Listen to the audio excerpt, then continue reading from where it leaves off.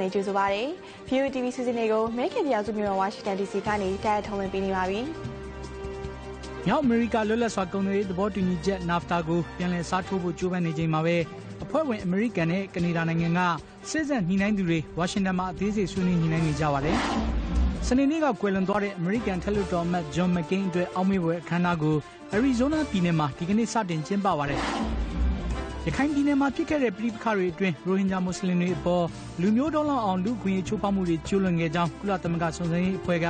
ဆွဆွဲထားတဲ့အစီရင်ခံစာကိုမြန်မာအစိုးရကပယ်ချလိုက်ပါတယ်။ခုပထမဆုံးနောက်ဆုံးရနိုင်ငံတကာသတင်းတွေကိုတင်ဆက်ပေးပါမယ်။မြောက်အမေရိကလွတ်လပ်စွာကုန်သွယ်ရေးသဘောတူညီချက် NAFTA ကိုပြန်ပြီးအစားထိုးဖို့ကြိုးပမ်းနေချိန်မှာပဲအဖွဲ့ဝင်အမေရိကန်နဲ့ကနေဒါနိုင်ငံကစစ်ဆက်ညှိနှိုင်းသူတွေဝါရှင်တန် DC မှာအသေးစိတ်ဆွေးနွေးညှိနှိုင်းနေကြပါတယ်။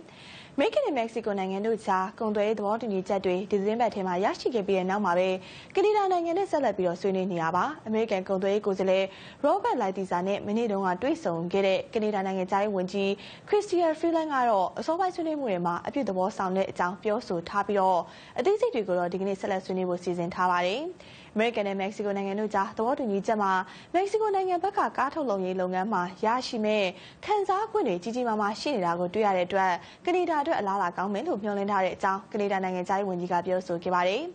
အမေရိကန်ကနေဒါနဲ့မက္ကဆီကိုနိုင်ငံတို့ကြားသဘောတူထားတဲ့ NAFTA သဘောတူညီချက်အရ